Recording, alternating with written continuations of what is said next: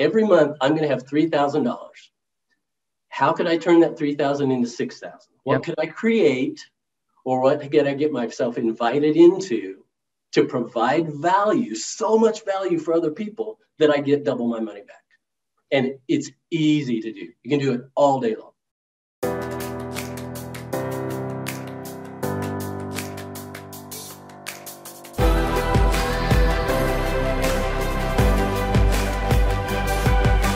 This is BetterWealth with Caleb Guilliams. Jay Cline, welcome to the BetterWealth podcast. Thanks so much. Glad you're having me. So I gotta give a little context. We met a couple years ago. I remember we had a mutual friend that gave me a call and said, "Man, I met this guy in ministry. He's like, I feel like you guys need to talk. He knows a thing or two about like this infinite banking thing. He's like helping people, especially Christians, lean into this idea of stewardship." Yeah. We get on the phone. I hear your story. You hear mine. And you said something to me. You said, "You got to write a book." And I said, "Yes, and I can't because writing is really difficult for me." And I had this belief that I would never do anything in the writing space. And you said, "What if I help you?" And that journey went on. There was ups and downs in that journey, but the result was, if it wasn't for you, I would not have a book.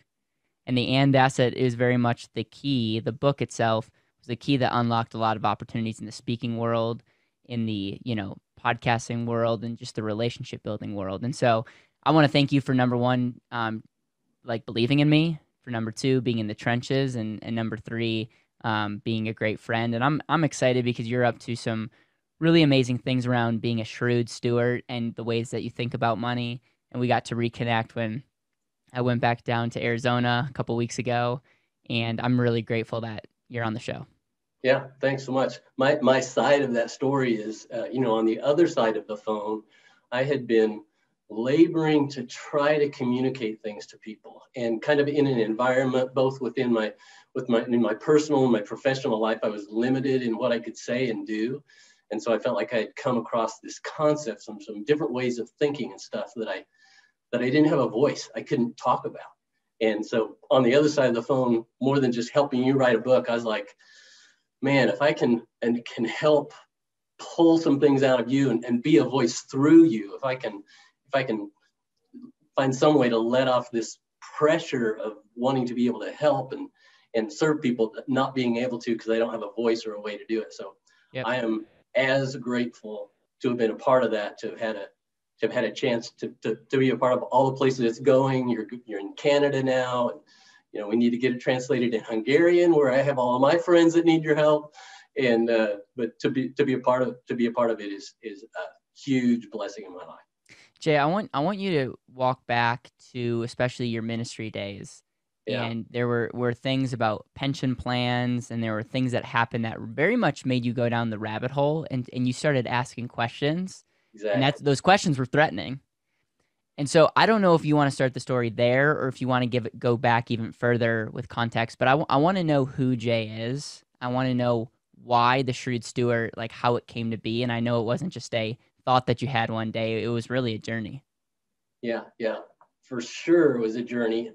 I could go way back. I'll kind of go partly back a little bit before that time, in the kind of coming up to 2008 and 2009, before the big crash and everything. I was just paying attention to different people. I was seeing, the fall of the Roman Empire and correlations into our culture of what do you do when everything around you is crumbling.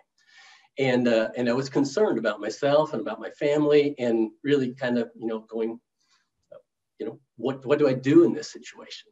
And so I went through a personal journey through Isaiah and Jeremiah, because in the ministry I'm in, the way I figure out things is by going to wisdom that's outside of myself and above myself. And walked through Isaiah and Jeremiah. I was really attracted to the prophets. Because that was the kind of era I feel like I was living in, and just learned so many things about just following truth, following goodness, not just following the structures that had been put in place, even if those structures had originally been useful or full of the kind of structures you ought to follow. And so I wasn't disruptive necessarily. I was like, I need to know what I need to do. I need to know what reality is. And that's what I started to learn through that. But once you start to find out what reality is, once you start to find out how things work, and then you can start to take responsibility to make them work for you. So you fast forward to when they closed in my agency, in my missions agency, they closed a part of our retirement plan. And I've been paying into this retirement plan for like 10 years, $250 a month into this plan. And it didn't work anymore. It failed. And we're getting these kind of, I thought, pretty namby-pamby excuses of nobody could have seen it coming, but I saw it coming and other people I know saw it coming. And these excuses about not being inaccurate and incomplete explanations about what was going on.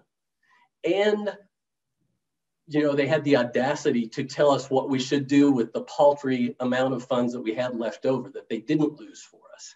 And what they were recommending people do was just the wrong thing. I knew things. I knew enough to know what was out there and what people could access.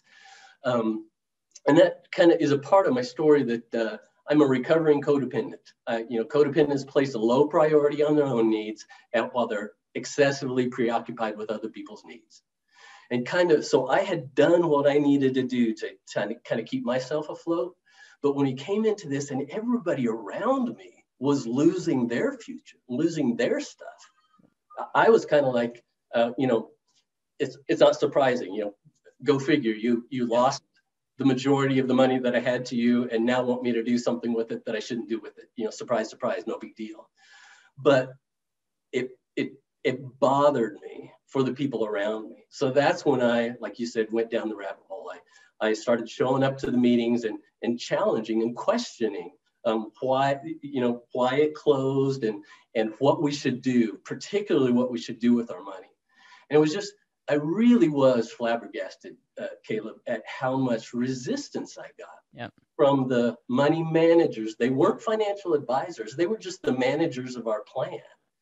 And they kind of did everything they could to shut me down and turn me off and pull me aside and said, this isn't your responsibility. And I'm like, but somebody's got to do it. Okay. And so that's what really set me in this venue of going, how can I help people understand, help people do what's in their best interest, open people's eyes, and help people find what I've found and execute and act on the kinds of principles and ideas that I'm executing and acting on in order to accomplish a substantial, stable possibility for themselves, to really leverage money that they have to provide an income stream to live the life that they've determined to live. Not that they've always desired, not everything you dream for, but what you've determined to live, your why. It's interesting because you're in a ministry that thinks differently than the world, i.e. like you're talking about, salvation and other things that are really deep, and yet you wouldn't be able to tell at all from the way that how they think about money. And I think money is such a mirror that goes deeper. It's like, why do you do certain things? And what's sad is some of the brokest people I know are pastors, are people in ministry, and are people that care so deeply, but as a result, they're throwing their money away, or what they're doing with their money is not resulting what they actually want to accomplish. Like they're saying one thing, but it's just a lack of understanding. And what's sad is you're asking questions and you're getting, you were not embraced, and those questions were not received well. Put it lightly. Because you're a threat. And if we're playing the benefit of the doubt, I'm sure these people didn't intentionally want to shut things down. They just are taught a certain way, and so it's just like the sheep leading the sheep off the edge. And it's got to be frustrating. And I appreciate you sharing that because I think it sets the stage to what you're doing, and I think a lot of people are able to relate. Yeah, And it was not, I really do, like, I know these people. I've worked on the national teams with these people, and I know that their motivation was, if people do, like, their motivation really was, people don't have the savvy, people don't have what they need to do what you're doing, which would be in your best interest. They need to do what we think they need to do to take care of them, even though they've the whole thing that they had believed in had just imploded around them. But there's a lack of an ability to see what just happened. Yep. And be able to assent that maybe we don't have the best answers here. Right. So, Jay, your process is very unique, and I say that, I say that in a really good way, actually, because you have the Dave Ramsey camp that's like, be very much like pay off bad debt, all this stuff, don't spend any money, kind of that. And then you have the Robert Kiyosaki camp where it's like, cash is trash kind of deal, go all into assets, passive cash flow. But let's be honest, a lot of people read those books and the execution of that is just not ideal. You have something very much in between that. And so I would like you to walk through your framework, and I love hearing people's wealth frameworks. And I'm not saying I agree with everything that you do, but I think it's really good to take a step back and say, why do you teach certain things? And in that, I love 100% the steps that you walk people through. One of the things that really stuck out to me is we have a mutual friend that came to you, and you were like, double your money. Yeah. And I'm so grateful that you said that, because I think a lot of times we get caught up in this like 30 years of compound interest and all this stuff. But let's be honest, compounding pennies is really not that great of an idea. Why don't we let's make some more money, and then compound interest just becomes that much better. Exactly. Yeah. So the approach, what I put together is a comprehensive stewardship formula that encompasses all of what you're talking about, encompasses the part of taking your income and multiplying it by efficiency or budgeting or whatever to create a surplus. And that's the part that you're talking about, the Ramsey part, the be efficient, which you're all about, in order to get a surplus you can do something with. Then on the other side, like you've got the Kiyosaki, that take your capital and multiply it, treat it a certain way, make it do more than it can do by investing in passive assets that throw off passive income. So when your passive income covers your income that you've budgeted, you're financially free. But for a lot of people, and for me at that point, that bridge between the surplus that I had and the capital that I needed to be able to create passive assets was a wide gap. And so for people that are either it's a wide gap or you could double it, that's where my piece comes in, is if you can take your surplus and multiply it, double it by active assets, by actively, shrewdly, wisely, not spending all your time and attention to it, but building some things to where you can turn every $1,000 into $2,000 before it becomes your capital. Then your capital and your passive assets start to take off. And so that's kind of the sweet spot. The first thing I'm actually doing running a competition. It's called Take the Double Dare. So people could go to takethedoubledare.com. And what I'm doing, I started this on campus, actually, in ministry. Like you said, finances, two things are really core to who we are as human beings, our finances and our sexuality.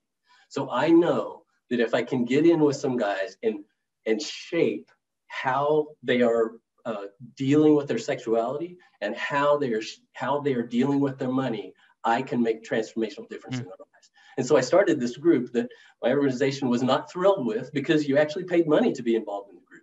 And I was giving you opportunities. I was building off of Kiyosaki. We weren't playing Kiyosaki's cash flow game. We were playing it in real life. I was giving them small and large opportunities, and they all had put in the pool to do these. And the number of people who thought I shouldn't be doing this because I was dealing with people's money was many. But one thing that came out of that was, one of the things I put on the table is I said, okay, here's an opportunity. I will give you $25 if within a month you can double it. Give me my 25 back, and you keep your 25. And they all looked at me like everybody knows how to get a job and stuff. Like, how would I do this? And I'm in Tucson, Arizona. We're near the border. I could go across the border to any 10-year-old kid across the border and give them $50 and say, end of the day, if you can turn it into 100, give me back your 50. But people don't know how to do that. They don't know how to think that way. So that's the competition I'm doing at takethedoubledare.com is I've got $1,000 to give you.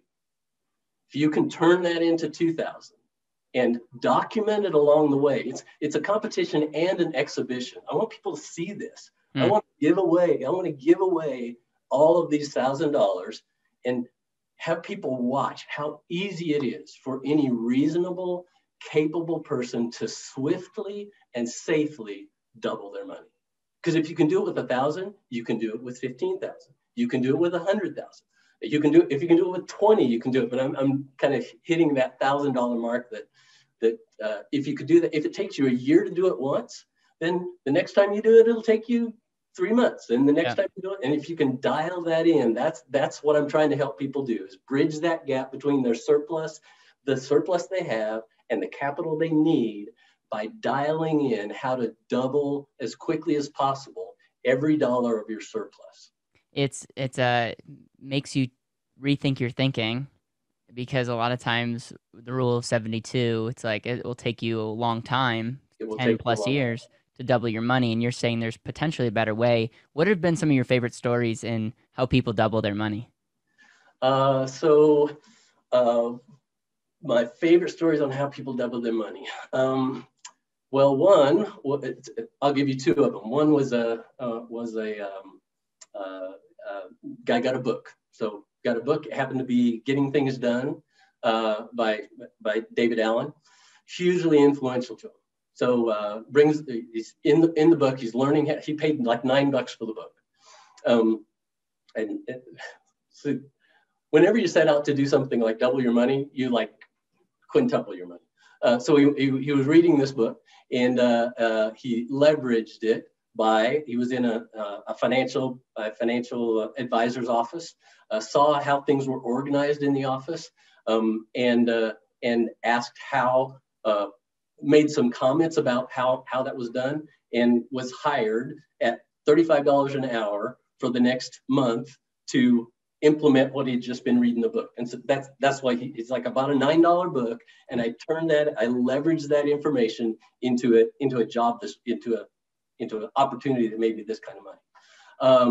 Another one would be, another way that I look at it is, so this was not just doubling. Another way to think of it is in a percentage. I was talking with a guy about that you find what you look for. So this is another way to think about percentages, that people are looking to get a return on their money. They're looking to get like a 10% return on their money. That would be fantastic, because 2 or 3 or 4 or 5 would be great. And so I was talking through one of the principles, one of the Shrewd Steward principles of that you find what you look for. It's not, and so you look for what you want to find. And so instead of, we started with 40%. He said, I want to find a 40% return. That would take me a little bit over a year to double that money. And what he found was one that was a bridge loan situation where he got a 20% return every month on every $100,000 that he could bring into that. So he was able to more than, he was trying to double it by doing percentage. If I can get this kind of percent, it will take me a year or so to do. And he got into a situation where he was making 20% a month on what he was doing. So those kinds of things, it's all about opportunity and leverage, and finding this place where you and I know this is what value is all about. This is what we're doing with the situation we recently found, is how can I add value to somebody else and receive the benefit for myself as well. And it's crazy. When your eyes are open, you just start noticing certain things. Exactly. The other day, I noticed a green car, and there was a comment made that smart people drive green cars. I don't know if that's true or not. But I'm like, holy moly, like, where are all these green cars coming from? I started noticing every green car, and it's just a good example. That's why abundant thinking is so much greater than scarcity. That's why playing games like cash flow is is amazing because you start understanding and highlighting opportunities out there, and there's so much opportunities. And one of the things that you and I both agree on is you are your greatest asset. So I love the idea of like you take specialized knowledge from a book, and now you translate that into an opportunity. And someone could say, "Oh, well, you're having to work." I hate the concept of passive income from the standpoint of like you're not going to get a fulfilling life if you're being lazy. Yeah, is the goal to have to work to bring in money? No, but sometimes you got to create that surplus. We got to roll up our sleeves and get ourselves in this position. And that person that got paid $35 an hour probably would have gotten paid 15 or 18 at a job, but by that specialized knowledge, they're almost able to double that. And I want people to lean into that, because a lot of people come to me, they're like, Caleb, where should I invest my money and all these things? And I really should point them to you, because I got to be careful about investment advice. But I said, go make more money. Right. I said, what do you mean? Like I make, no, like double your income. And you have to think different to have that mindset. Right. But I promise you, if you do that and you remain, like you keep your expenses where they're at, my friend, you can do so many great things in a couple of years because you have a surplus of capital. Right. And that's what if you got people who you go, just go double your income. I would tweak that a little bit and go double your surplus. You take this amount. It's $200 a month. It's $1,500 a month. It's $3,000 a month. Let's take that and let's just think really strategically. What opportunities could we create? We're not just looking for, that question of where should I put $100,000? What's a good investment? The best investments are the ones you create or get invited into. Right. They're not the ones you find. The one that you and I are in right together. I invited you into something, or the one with the guy at the office, he created one. Yep. So your best investments are going to be ones you create or get invited into. You put that in your head and go, okay, every month I'm going to have $3,000. How could I turn that $3,000 into $6,000? What could I create, or what could I get myself invited into to provide value, so much value for other people that I get double my money back? And it's easy to do. You can do it all day long. So I want to get into the principles and like the pillars, wherever we're calling them. But I'm really curious, like I'm going to just tell you the question that's burning in my head. Okay. How are you economically able to give someone $1,000? Are you actually going to give $1,000 to people? And what's the catch? Because I feel like that's going to be amazing for them, but they're kind of getting an interest-free loan. And what happens if they don't deliver? And what happens if 100,000 people come to you and you're like, right. I don't know if you're sitting on millions of dollars to do this. Right. So that's where the shrewd part comes in. That's where in the old days, in my codependent days, I would just be throwing $1,000 out there. What I'm putting together is a competition and exhibition. I have determined what I can do. And so I've got a number of thousands to give out, and I'm expecting to, and in order to do that, you have to agree to do certain things. You can't just take it and do what you do. You need to do what we're trying to show. So I give you $1,000, you document what you do with this so that other people can do it too. I like it. And so that's what I'm doing. I'm actually creating a product for myself. This is my service for people. I show people how to do this. I do it with a bunch of people. They field test it for me. I reward them for that. And then I can go, okay, I've got a course now. This is how 100 people have doubled their money and how you can do it too. We break it down in a step-by-step process. I like it. And leverage it and teach people how to do it. Jay, I love it. We call it the power of zero. If you can do it with 1,000, you can do it with 100. You can do it with 10,000. You can do it with 100,000. When you have success stories, I want to have you back on the podcast with those people, and we can talk about those steps, because I think the real value is the documentation, the successes and failures. I think through that, there's a lot of genius. Yeah, there's leverage. You're taking that $1,000 and going to leverage a service and a product on the back end of that. Exactly. So props to that. And, all right, let's take a service that is going to help hundreds of thousands of people. Yes. Let's talk about the principles. I'm coming to you and I'm saying, Jay, I'm really bad at math. I'm really bad at money. I want to be a good steward. I understand that money. I mean, I love how you talk about money and sex, and you're like, if you don't understand who you are, you don't understand your relationship with money, you're going to struggle. I think there's a lot of truth to that, and that message is not necessarily the most popular right now. Right. But how do you walk people through whether they're Christian or not, how do you walk them through to be good stewards? And what do you mean by shrewd steward as it relates to their money?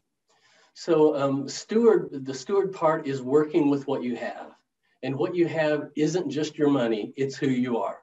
Yep. It's your strengths, it's your weaknesses, it's your past history, it's the life lessons that people have that you have. And so each part of there's three parts to this: the creating your surplus, the multiplying your surplus to be sufficient capital, and then the deploying your capital. And each one of those, we are body, soul, and spirit as people. We're body, soul, and spirit. And so in each one of those, and walking through people, what do you need to do? How do you need to operate? What are the external things that have to be in place in order to accomplish that? But those are built on how do you think and how do you feel? What do you tap into? Thoughts, feelings, and choices is who we are in our soul as individuals and as people. And so we're working in terms of thinking differently and relating differently, being excited about different things and being frustrated with different things, managing our thoughts and emotions, leveraging our thoughts and emotions and choices as much as we're leveraging the things that we do and the money that we have. And then also the internal component, the spiritual component of goodness, of operating out of principles that are true, right, good, at their core. And so each element of each framework of what you do it's not just what you do, it's who you are and what you believe. And you mesh those together, as you mentioned the kind of Christian sense of things. The story of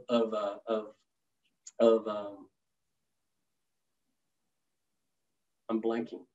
Story of the guy in the Bible who routed the Midianites, Gideon. When Gideon routed the Midianites, it's really interesting because he did it with a very few people, and God had told him he wanted to get the glory, so he wanted to do it with a few little people. But what Gideon did was he tried to make that tiny group of people look as big as it could be. Like he fire pots and let's make a bunch of noise and let's scare the crud out of them, and then maybe we can go get them. And it was a good idea. It was a good strategy. It came from good thoughts and feelings and emotions. And then when he implemented it, God himself allowed those things to be more effective than they were on their own. And so it's this integrated body, soul, spirit, whole person approach to creating a significant surplus, to multiplying that into the capital that you need, and then deploying that capital so that you can leverage what you have, everything that you have, not just your money, but everything that you have. Leverage what you have to provide that income river. I like to think of it not as an income stream, but as an income river. I like that. That enables you to live the life that you've determined to live, that you have decided, this is what I'm about, this is what I'm for. Yep. So creating a surplus, this is essentially have money to save, because we all know people that make a lot of money and spend more. Right. And as a result, their consumption eats up their ability to even have a surplus. So the first step I would think is starting to audit where your money's going and say, like, how do we take maybe your 4% savings rate or 0% savings rate, and how do we create that surplus in what you have? Is there any techniques or questions that go with that? Well, the thing I would say about that is, one of the ways that I'm approaching things is that if you look at it as that step has to be in place before you do this, you miss some things, because some people are wired and excited and motivated about this kind of passive income step. And part of my approach is not to go, okay, let's don't worry about the things you're excited about. Let's do the boring stuff that you don't want to do. And so my approach is to find out where people have the most going on and kind of support them in that area. Like there's people that have these side hustles. They're just out there making money and doing stuff. And they're kind of in that, in that multiply sort of thing. And I'm like, okay, I can help you to strategize that better. And we got to start putting this other piece in place. And so there's always in my mind, I want to start where people are and really establish them where they are, and then help them to add on the pieces on either side that they need. So that's the comprehensive stewardship formula, that thing that I drew out for you and kind of talked through here. All of it's important. And then there's individual things, like you said, in that first part, that efficiency, going through and making sure every dollar has a purpose. There's a bunch of just strategies and tactics in that. And then in the passive side of things, the Kiyosaki side of things, it's about rightfully deploying, not just finding assets that work, but ones that work for you, that are wired to the way you work and that you can be knowledgeable about. You're not just throwing your money into. Right. And then that in between space is finding how you're wired, and how we can quickly and efficiently do more with what you have in that place. So we're very, very similar. It's my process in a nutshell is get really clear on where you want to go, audit where you're currently at. Let's create some efficiencies, and then let's put our money into assets. And I define an asset as living more intentional, like giving you the ability to have time freedom to do what you truly love, which does mean money, cash flow flowing back to you. Yeah. And I think your claim to fame, and what you should, no pun intended, double down on is the concept of doubling your money, because at the end of the day, we can get all cute with all these things, but the reality is if you have a surplus of $200 a month, let's figure out a way to double that. And the thinking might change versus if you have a ton of money, then doubling may not be. It's like one of those things where it's if you're worth $1 billion, it's harder to double $1 billion kind of right. thing. And you could argue that because there's opportunities, but I would say there's a lot of opportunities to double $100 or $1,000. And part of Warren Buffett's problem is he has too much money. And he swings markets on any decision he does, and so we don't have that problem. And that's been really honed in on the 1,000, because it may not be too hard to figure out how to double 10. You just buy a piece of clothing and sell it for more. And 100 is a little bit harder, but 1,000, that you got to think about how to do that. And if you can think about how to do it, if you can put that work into strategizing it and then know how you did it, then you can leverage that to where you can do it more quickly, or you can do it with larger sums. Jay, in the ministry and all the time that you spend with people, what's one of the biggest reasons why they're not wealthy or successful? They don't have imagination. They don't think to look and see what's around them. They're so either consumed by or focused on what is, that they don't have margin space to see and wonder what could be. Yeah. And then you pair that with, most people have some inherent sense that whatever that is that could be, they're not enough to be able to do and be that. And I often say I believe that people are the most fascinating thing in the universe, and ideas are a close second. So if I can leverage ideas for the benefit of people, help people embrace and act on ideas, everything's going to be better. Jay, I have to say this. It's really cool to see you come into a lot of these concepts, and I'm excited for the impact that you're going to have, because your message needs to be heard and get out and communicated. And so I'm so grateful that you're on the show. I want to pivot a little bit and talk about the and asset, because you were a big part of helping us get this thing out. What have you learned from the and asset, like from working maybe in our relationship? But then also, how does this translate into what you're doing and what you're helping with people? Because I know that there's a correlation, and I want you to communicate that. Sure. You know what I learned? Well, I learned that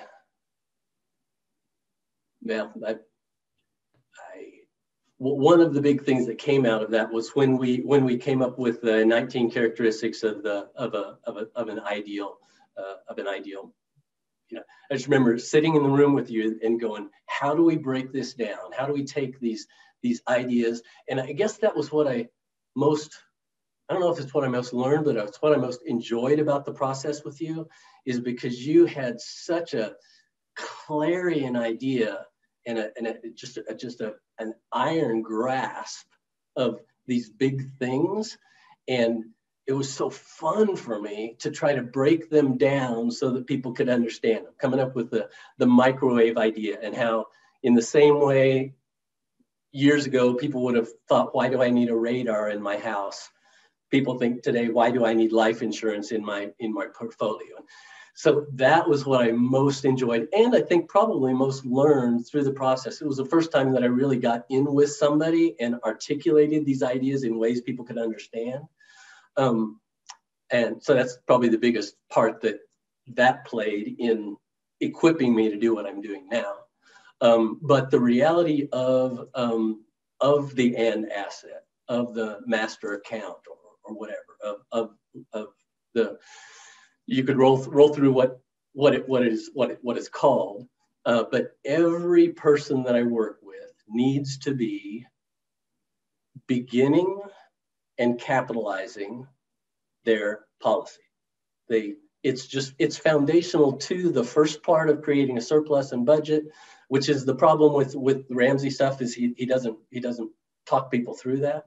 It's necessary in the middle part, because you can be multiplying that through as you're developing capital, and it's necessary in the other part. So if people can understand the idea of the infinite banking concept and the use of insurance as that, one thing that's really interesting, I'd love to talk to you about someday, because I'm doing the infinite banking concept with another product in order to do something. So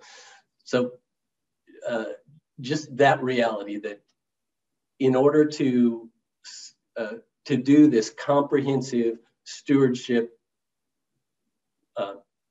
process, it really is an ideal product. Everybody needs it. They need to understand it. They need to wonder about it, and it's just part and parcel of what needs to happen. What I love about how it interacts with your process is it's not an or. It doesn't take away from the money being multiplied and future, but it very much is a strong foundation.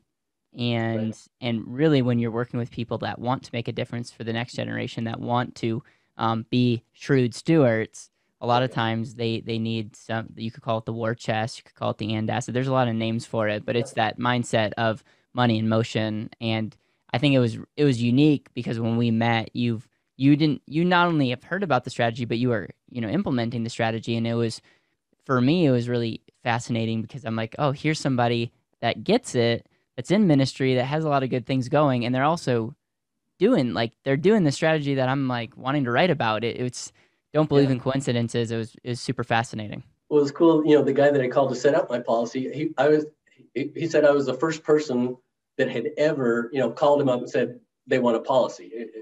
Everybody's trying to sell it because they're trying to get people to do it. And I found out the realities of how money worked and what needed to be done, and determined that, okay, I need this to do this, and got it, and am trying to use the snot out of it, leverage it for everything it can do for me. And what I'm doing isn't what everybody else needs to do with it, but it's sure working for me.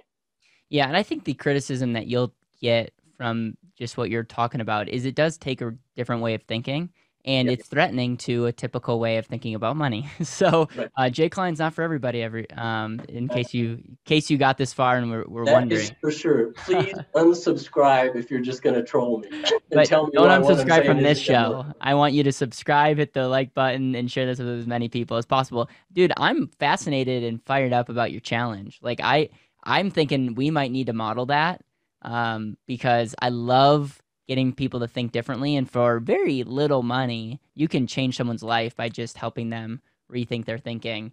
Is there anything else that you want to share as it relates to what you're up to, the way that you're thinking, the philosophy? Like, there's a lot to digest in this podcast.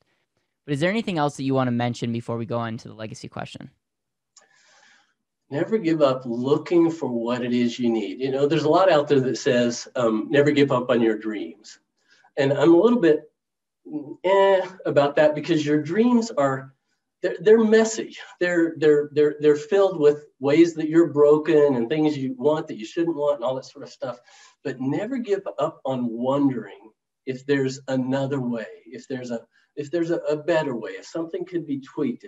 Never give up looking outside and going, what if I knew or understood, what could I relate to in a certain way that would make a difference?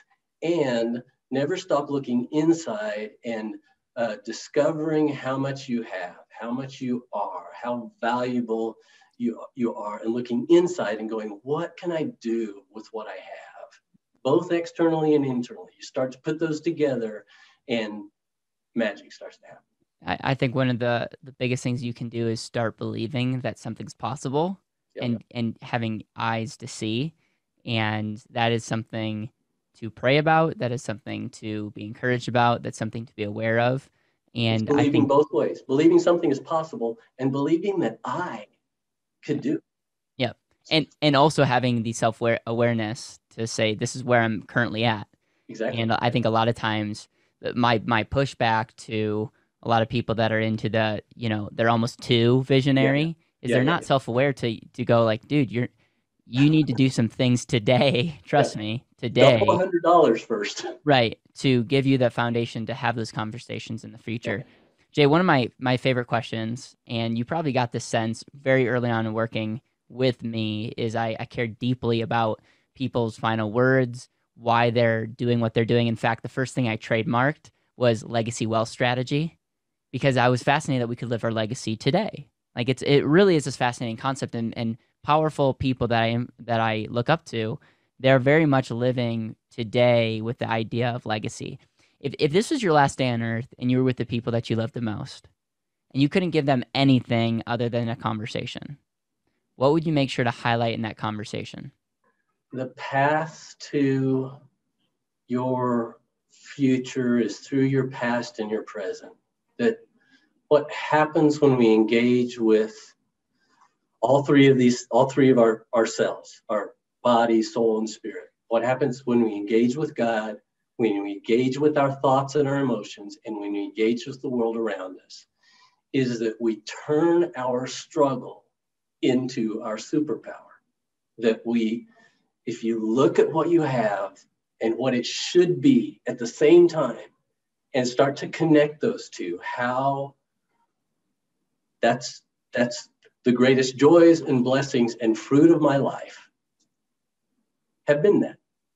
Connecting where I am with where I would want to be and engaging in that struggle, participating in it, making it what I'm doing, to live the life that I have for all that it is, and incorporating what I don't have in a part of that. Turn your struggle into your superpower. Figure out what I mean by that. Is there any question that you would ask somebody in that journey? Yeah, it's, what is your greatest struggle? What is your greatest struggle? And then I would direct them to body, soul, and spirit. Yep. Enter into that struggle. Solve that struggle. Turn it into your superpower. Yep.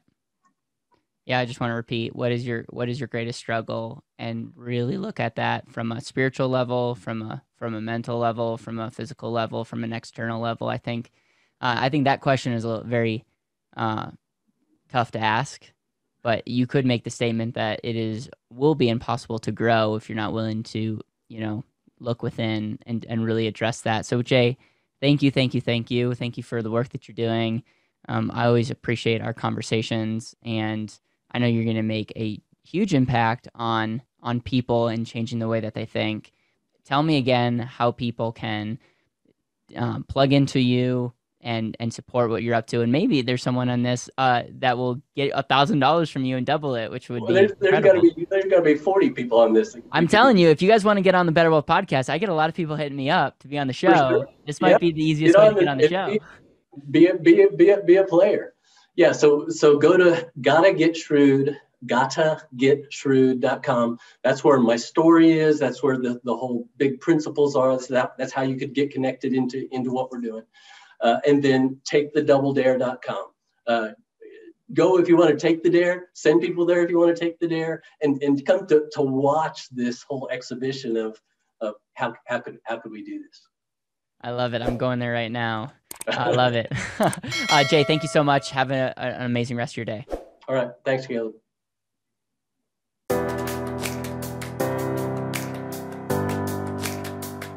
Thank you so much for listening to the BetterWealth podcast. It would mean the world to me if you could hit subscribe, leave a review, and share this with the people that you know and love.